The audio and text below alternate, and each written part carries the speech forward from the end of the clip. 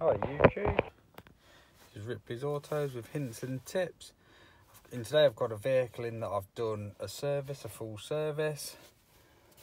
Got spannel light on for reset of the service. I'm just going to quickly show you how to do that. So first things first, you can have the ignition off.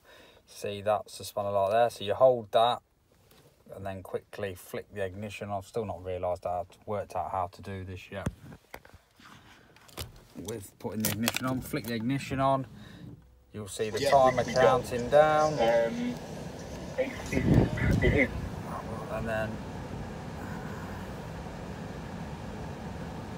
now it's saying it's done. Release, flick off, flick back on, start the engine and just check. The spanner lights are off. Didn't obviously prepare that video very well, as I haven't turned the heating fan control off or the radio. But that's it all done. Give it a minute just to check if nothing comes back on. And that's it, all done. Thank you for watching, guys. Please subscribe and like if you're interested in this video.